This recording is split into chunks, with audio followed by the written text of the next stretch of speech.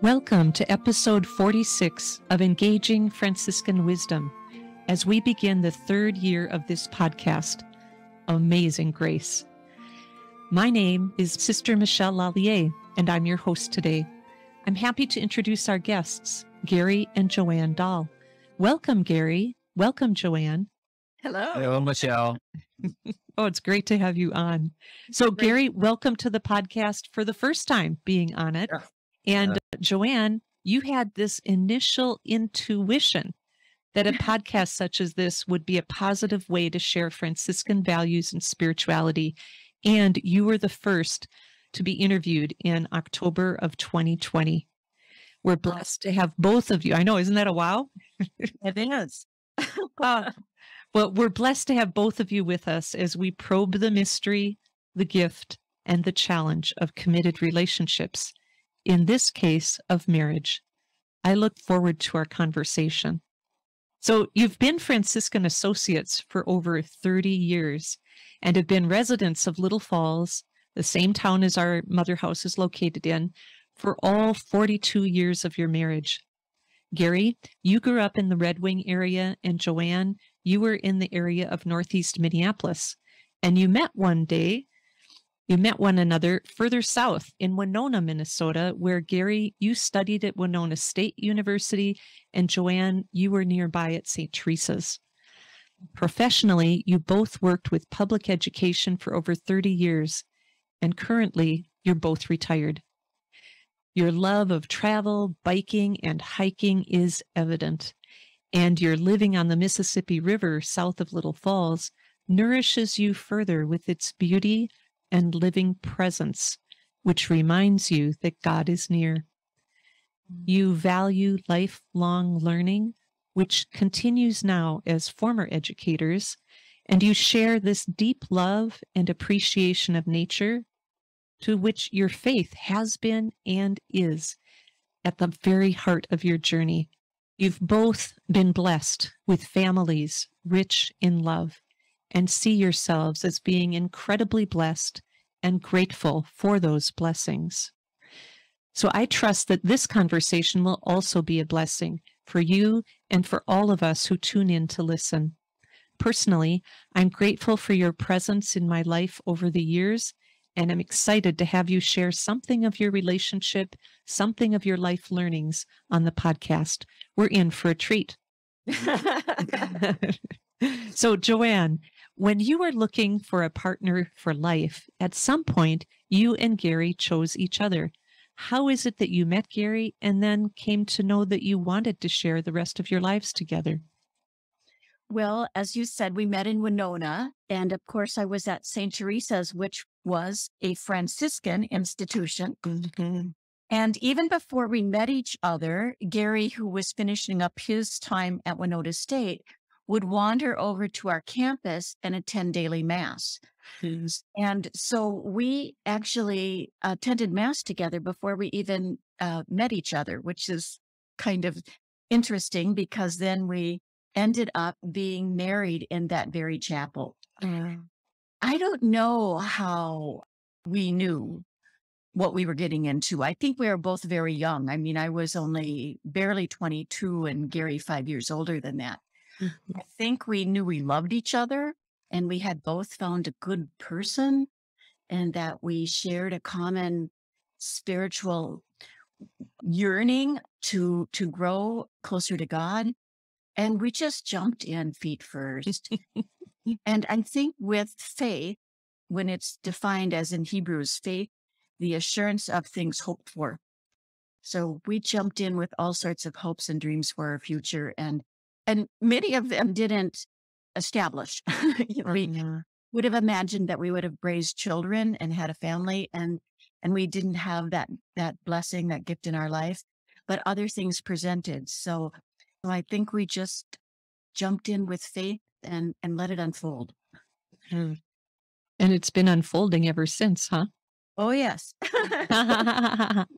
Yes. Garry, do you have more to add to that? Well, Just that it really fits well with a marriage, with the whole idea of continual conversion that's so embedded in the Franciscan spirituality.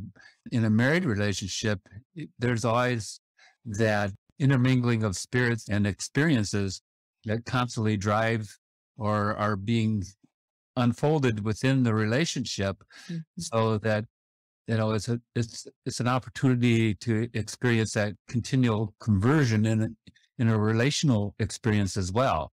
It's not separate from the body of God or body of Christ. It serves in that way as well to help us see ourselves better. So, Garry, to continue on that thread, as noted, you've been united in marriage for 42 years, and you told me at one point how married life was given to the two of you as a gift, one in which you learn about humility and mutuality. Can you tell us a bit more about that? Yeah, I'll try. I might not have phrased it that way when we first met in terms of being gift, but I kind of come from the perspective, at least at this juncture in my life, where I see everything as gift, and that I didn't deserve or wasn't entitled to, or there wasn't something I merited. It was purely gratuitous, God loving and manifesting God's self in creation. And so it seems to me that if we want to live in that image and likeness, we have to model that perspective as best we can in all our relationships. And I certainly see that in my relationship to JoAnn, that who she is and the wonderful person that she is has been gifted to my life to share and experience. And there is a great sense of gratitude for that, but also a humility that, in the same way I didn't deserve to be born into this world, it was gratuitous. The same is true in relationship to another human being who, is on the same journey that I'm on. I have the opportunity to walk that journey in a spirit of love. And that love constantly challenges us to let down our guard and open further and to love deeper and experience more completely all the gifts that God shares with us. And so, yeah, it's incredibly humbling because it's the avenue by which, as we move on our spiritual journey, we've been doing that together as a couple. That sense of what you have received, then you give as gift. Absolutely. Yeah. And JoAnn, Garry just mentioned about the shared journey that you have together. This is a movement toward an experience of the we, not just 1 + 1, but a we. I'm wondering, can you say more about what that looks like for you? Yes, but I do also want to say one more thing about gift, because I think that when we talk about choosing each other in marriage, it's true. I chose Garry, Garry chose me. But then in faith, we also believe that God chose us for each other. And when you have a gift mentality or modality, it's a different kind of way you receive. If you go up and acquire something, that's different. But if you get something as a gift, that has a receptivity to it that is completely different. It requires gratitude, openness, and humility, because the giver saw something in you that needed that gift. So I think that there's a whole receptivity in seeing another person in any relationship you have as being a gift to you in your life at that time, at that moment. And it makes a difference in how you interact, I think. So I really think that idea of gift is a crucial kind of mindset. It's a mindset that's not common in our kind of broader culture here in much of the United States. So as I hear you, it just is so refreshing. Yes. And our shared journey, well, I would like to tell you that I'm sitting next to the same man I married 42 years ago, and I am, but I'm not. I'm not sitting next to the same woman either. And if you saw pictures of us from our wedding day, Yeah. physically, you would see that we are different people. Yeah. Yeah. We are also different people spiritually and emotionally. And I just think that's inevitable. Mhm. You know, change is inevitable. And some changes, I think, are the result of circumstances, life circumstances. Like I said, thought we'd raise a family. We didn't. So that changed our trajectory in life a little bit. We used to spend nearly every summer hiking in the mountains, probably for about 30 years, backpacking and then llama packing, you know, up in elevation, 10,000, 11,000 feet elevation and beautiful country. And that was our summer journey every summer for 30 years. Wow. That's 30 years of that and a few injuries, a few aging, you know, joint issues. And that is no longer something for us. Mhm. So there's a letting go and an embracing of what's next. And I really think that's part of the marriage journey and any long-term relationship, letting go of what was and embracing what's next. Mhm. Garry mentioned that continual conversion, which is rooted in an openness to be willing to let go of whatever barriers to spiritual growth you're harboring Mhm. and allow God to do the work needed to change you. Mhm. And that's part of that long-term marriage dance too. Yeah, I can just about taste or feel the challenge that is at times. I'm Yes. not married in the same way you are, but I do know that continual conversion journey. And there's certain moments or places where I find an inner resistance or I want to push it along. So it's a constant learning of how to stay with the movement of the spirit. And fortunately, we have been able to grow together Mhm. and support and encourage each other along that journey. Mm. And I know that that doesn't happen in every relationship, but fortunate for us, we have been able to grow together. And I think in part because we're not riding this boat willy-nilly, Yeah. but we have a shared common trajectory Mhm. and that we both want to grow deeper and deeper in relationship with God and with each other. We are our goal. Yeah. Yeah. Thank you. That's a lot to chew on, but very rich in its implications, right? And you embody it because of who you have become and are becoming. So, Garry, I've heard you speak about the opportunity that we have as human beings to receive the generosity of love. And I'm using that with a big L, to receive God, who's revealed through the scriptures to be love. So to receive the generosity of love and to participate in God's own self. Can you say something about how this is expressed in your marriage? Hmm. Simple question, don't you think? I think it's expressed in the totality of our experience that we bring to the marriage. Let's say, you know, I spend a lot of time where I attempt as best I can to be a contemplative spirit, whereby the presence of God I'm seeking it, I'm experiencing it, and I'm wanting to express it. And that can be on an individual level. But the minute I come maybe from the old house where I have been sitting and thinking, I walk into this married life, Mm.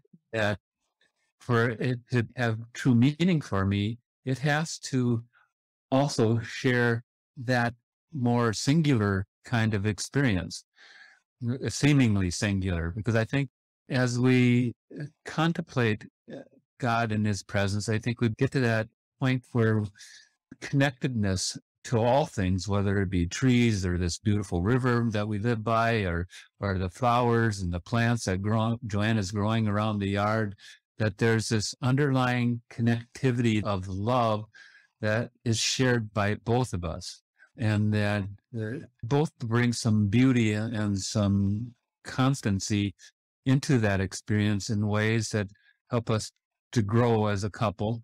And yet there is that underlying vulnerability as well that contemplation teaches us that, yes, we reach to God, but it only has meaning when God reaches back to us, when God fills that moment with what we need and the fullness of who we can be and are. And we then share it with one another. However, JoAnn in a very short time will be going to Greece for 2 weeks, and I will be without her. But I know that what she brings back from Greece is something that will be shared, and that it will serve to elevate our relationship, our understanding of the world, and hopefully impart some grace as to how we then walk into the world together after that journey. And so there's that constancy of growth that I think happens in healthy relationships. And it's not without its difficulties, because we're still human and imperfect in so many ways. I hope that answered your question. I think there's what you're saying is that there's a constant willingness to offer up oneself, kind of naked. Here I am. Yeah, I think she's correct. The idea of naked before God, and we're not as generous at being naked beings in front of other human beings because we don't want to appear vulnerable or weak or flawed because we guard ourselves. But in a marriage that's working, I think the other person serves as a mirror, because there's things about me that I can't see. There's parts that I need somebody who can mirror back to me that which I can't see, so that in seeing what I can't see, I might be able to grow through it or love my way through it, as I like to see it. What I hear is a high degree of willingness to trust that the other won't abuse what is vulnerable or frail, and that they will be there in that very human condition or reality. And that under that, you share that even when you fail, as we human beings do, that God fills in or helps us through those difficult places. Yes. So, JoAnn, you wanted to talk a little bit about the difference between transactional and transformational relationships. Yes. And that's kind of a complicated thing for me to talk about, because I think it starts with the salvation story. I think that early on in faith, I saw really narrow chronological vision of the salvation story. God created the world. God created man. Man was sinful and cast out. God took pity and sent the law and the prophets. Man was sinful. So in the end, God sent his only son. And that sin-driven scenario kind of makes Jesus as a last-ditch rescue effort. And it's only about redemption. And it never rang true for me. And when we did the module on incarnation in Engaging Franciscan Spirituality course, we read Jonathan Scotus. Yes. Yes. And so he talked about Jesus being plan A, Jesus being with God from the beginning, that the life, death, and resurrection of Jesus was not contingent on man's behavior, but God's original idea of ultimately uniting with the whole of creation in the person and flesh of Christ. So that is a scenario that is not just about redemption. It's about revelation. And it's about, I lost the word. Transformation and relationship. You enter into the full unity. That's about relationship and God revealing God to us. And that means that it's transformational rather than transactional. And I think it's really easy to get into the transactional loop. Even spiritually. Oh, I'm sinful. I ask for forgiveness and now I'm good. Whoops, I sinned again. I'll go back, and ask for forgiveness again. Boom, boom, boom, boom, boom. As long as I count up all my sins, I'm good. And in relationship, I sometimes hear young people talking about, well, he got to go hunting with his buddies, so I get to have spa weekend with my girlfriend, and he gets to buy a new truck, but I'm going to get new furniture for the living room. And this idea of trying to always level the playing field, even everything out, and just, in any relationship, not just a marriage. So if you have a friend and you agree to meet at 6 o'clock and they show up at 6:15 and you're a little miffed at that, like, why were you late? Well, they say, I'm sorry. And then you forgive them and then you move on. But next time they're late again.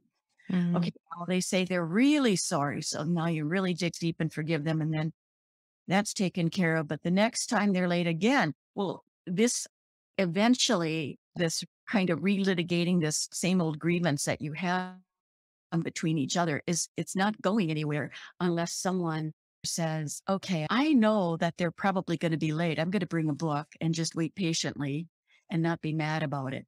Otherwise, you're just stuck in that loop. And so that idea of transformational mindset rather than a transactional mindset, I think is really, really helpful.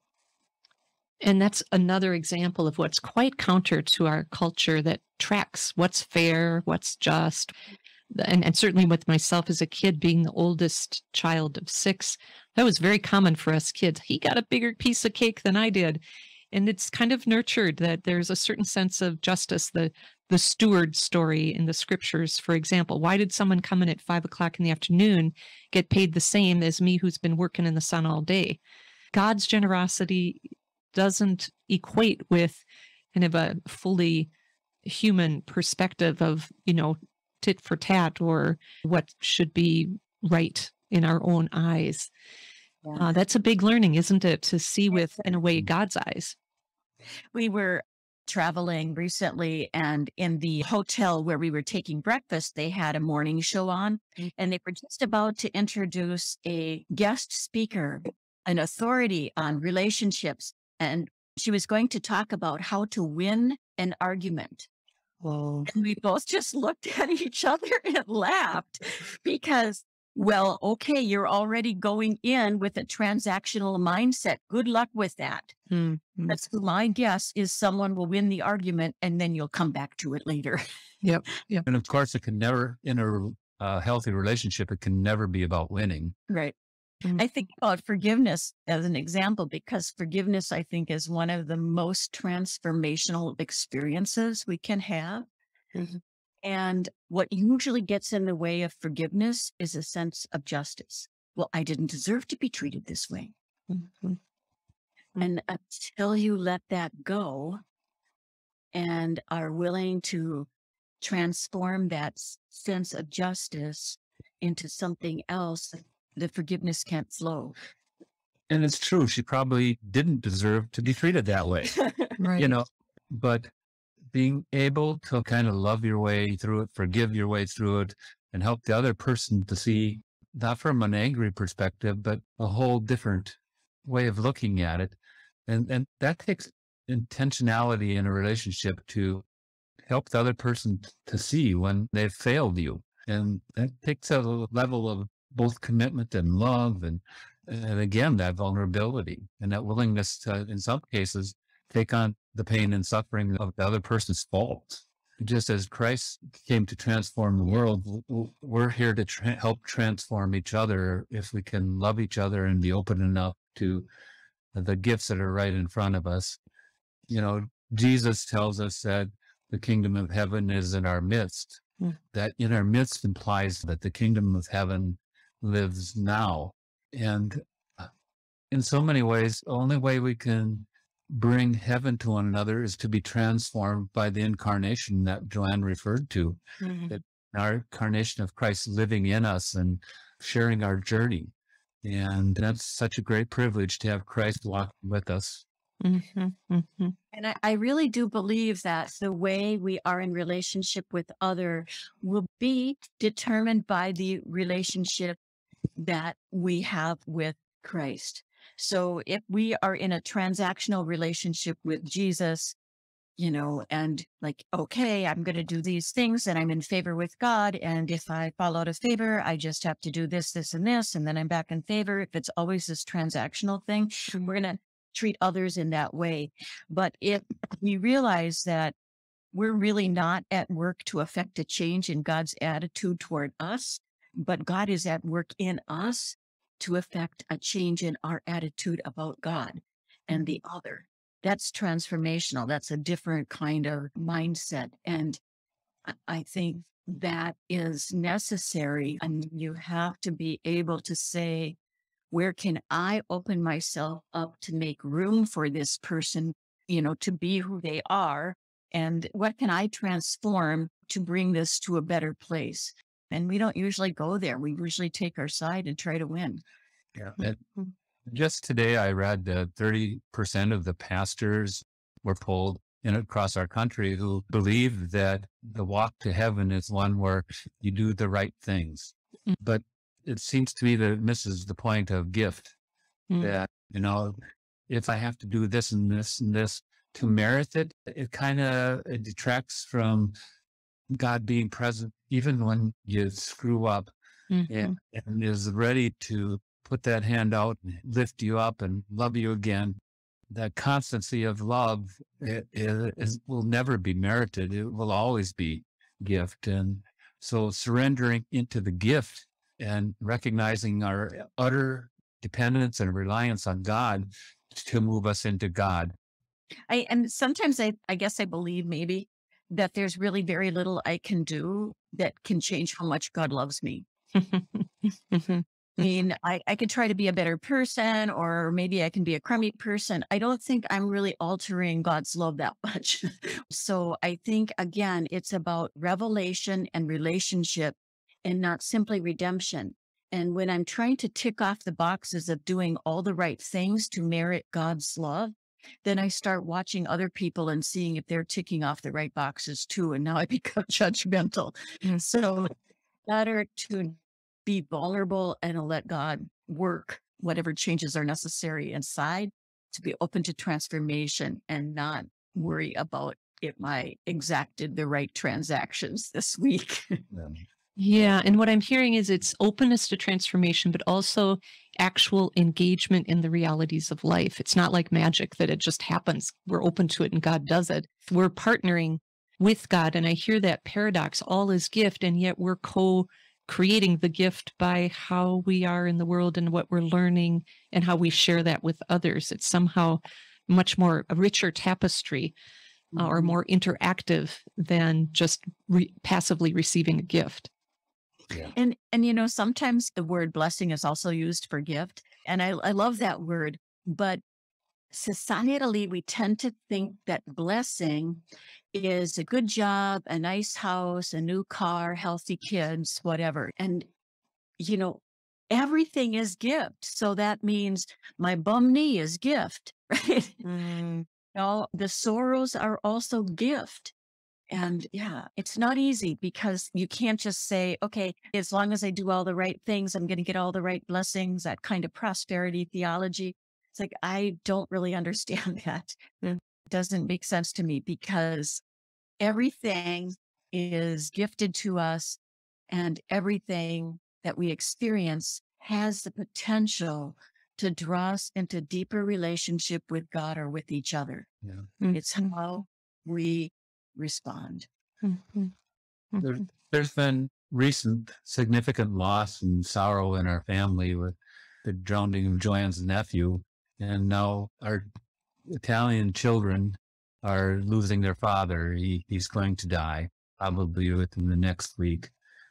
But one of the things that has really resonated for me is because I have this litany of affirmations that are blessings that I say on a regular basis. But one of the things that of late that I've added to that list is holy suffering. Not just holy as in God is holy, but holy as allowing ourselves to experience that suffering completely. And certainly Jesus is the greatest model of that.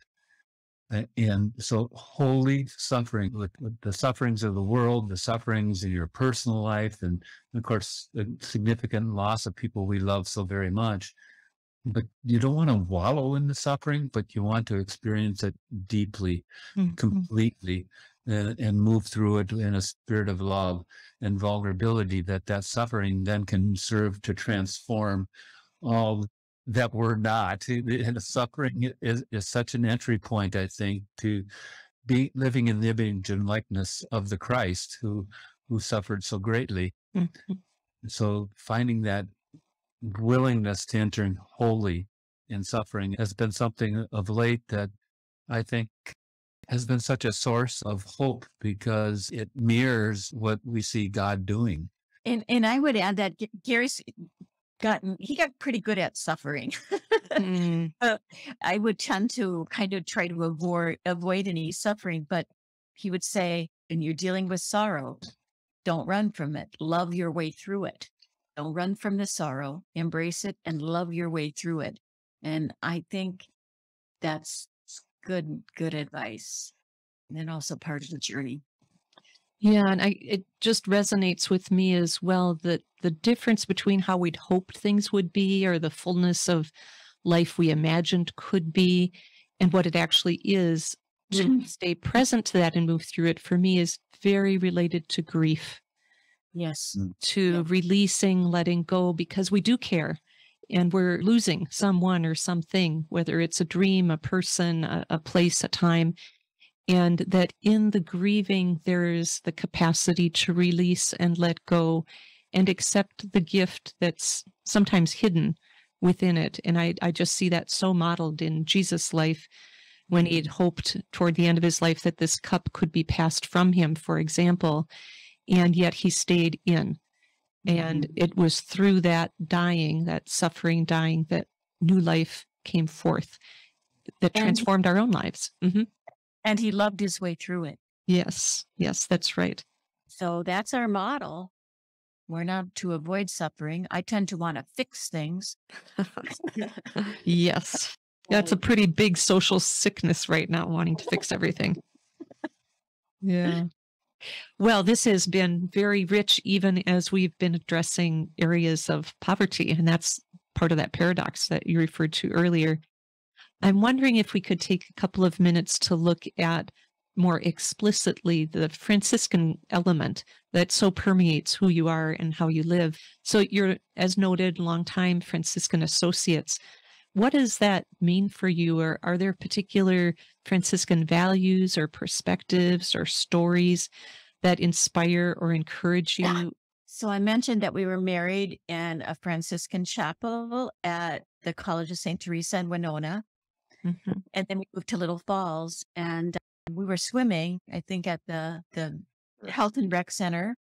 And one day walked down the hall and we entered the chapel, and we felt that we're in a kindred space. You know, this is it, because the same sort of Franciscan, the same Assisi style with the pillars, it was very similar in style to the chapel that we were married in. But also we just immediately felt a kindred spirit. And we knew that we wanted to get to know these women that lived in this place and worshiped in that chapel. But it was before we knew a single sister. We knew this is where we belong. These are our people. We've got to get to know these folks, you know. Isn't that beautiful? Yeah. Yeah. And for me, I think I could expound on some of the Franciscan values that are so important to us, but truly what has drawn us in as much as going to Assisi or anything else are the sisters that abide in that space. Mm-hmm. And live the values.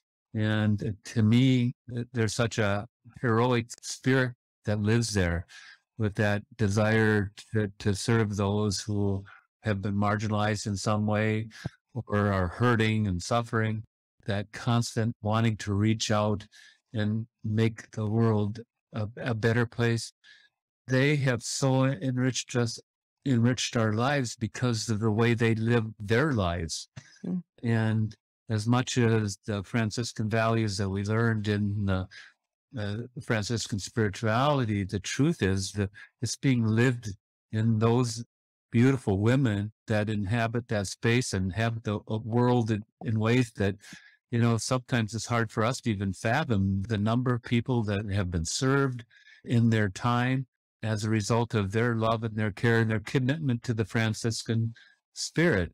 So to me, it's really more about those individuals, those beautiful women, than what I might have learned from Francis. Mm-hmm. I will say one thing that, initially growing up, I thought that Francis was the easy saint.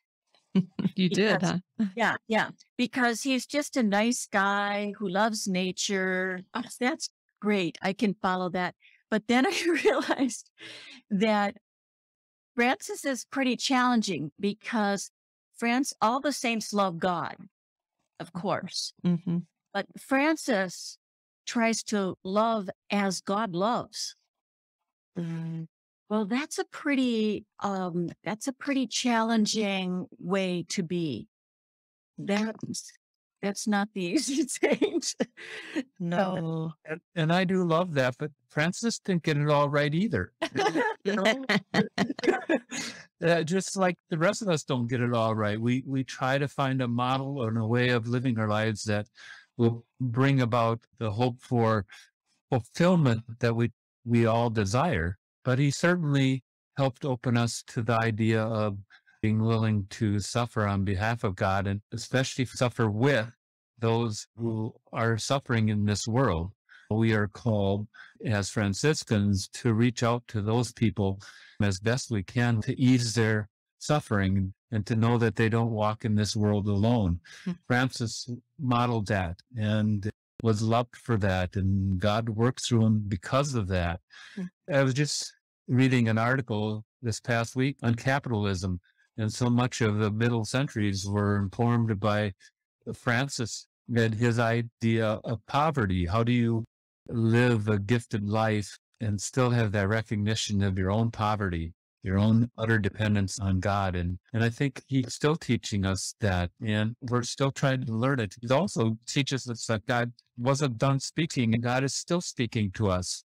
And to have that spirit of poverty gives us, I think, a better opportunity to truly hear it and begin to see as God sees, love as God loves. And Francis helped me in recognizing that's such a big part of the journey. Mm-hmm. Mm-hmm. I think for me too, I think I'm still unpacking a lot about Franciscan spirituality. So for years I sang the canticle of the sun song, praised Brother Wind, Sister Sky. I can't remember any of the words right now, of course. Mm-hmm. But I started thinking about what Francis is really saying and to see all creation not as resource, but as relationship. Yep. Beautiful. Well, that's a whole new mindset. Yep. And in my view, it is the exact mindset that is needed today if we are going to see a planet that is still healthy and viable 50 years from now. Mm-hmm. Mm-hmm. So I'm still seeing richness in Franciscan values and spirituality that I, kind of glossed over at first. Mm-hmm. Mm-hmm. Wow. And of course, then there's the huge challenge for all of us, whether it be you, Sister Michelle, or JoAnn, or I. What is mine to do? What is ours to do to help bring about God's desire for God's people? And that would be his world as well, which he loves. There's so many beautiful things in creation, and they were created out of that same love that created us out of love. And so how do we encounter our world in a manner that we might be conduits for that transformation that JoAnn was talking about? And how do we heal this world, this time and space in God's wondrous creation? What is our role in bringing about both peace and restoration to our planet, and that same peace and restoration to one another? Whoa. Well, that is opening a whole nother doorway, isn't it? And I think this has been such a rich conversation, which we may at some point continue to move forward in different directions. But through the lens of your marriage, how it opened naturally to global, universal, we might even say cosmic components, because we're relating with God. And that love is not limited by people or time or place. It is unconditional in its intent and in the experience of God. So I'm wondering if you have any last thing you'd like to say as we bring a close, or you're feeling we can close here, either way. Honestly, I think we've given so much for ourselves to chew on and think about, because sometimes as we talk, we begin to see that we have a lot more work to do. Yeah, not just in our marriage, but in life in general. And I have a person I get to walk into that life with, who I Yeah. can love and trust, and I know has my best interest at heart, will help me stay humble, help me stay centered.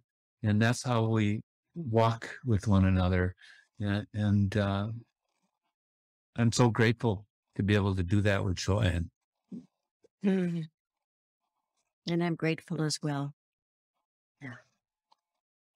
I think that's a theme that runs through this entire conversation. So as we draw to a close with gratitude, I want to thank you, Garry and JoAnn, for being loving companions to one another as spouses and as part of our Franciscan community, and for being with us on the podcast today. Your rich faith, experiences, and reflections invite us to consider our own relationships and to give thanks for the amazing capacity we have as human beings to learn about God, about loving and being loved, and being instruments of that love to others, to all of creation. So once again, I want to thank you. Thank you. Michelle. Thank you. And thank you. Sure. Yes. Thanks for just being a part of our life. Tis good. God bless. Bye-bye. Thanks to you listeners for tuning in to the podcast today. I'm looking forward to episode 47, which will be an interview with 3 of our Latin American associates. In conversation with Arlen Casco in Nicaragua, Camilo Barrera in Colombia, and Veronica Ribadeneira in Ecuador, we will hear of their journeys to Franciscan life, their current work and collaboration across Latin America, and listen in to some of their dreams as they look ahead. Until then, may you be blessed with peace and all good.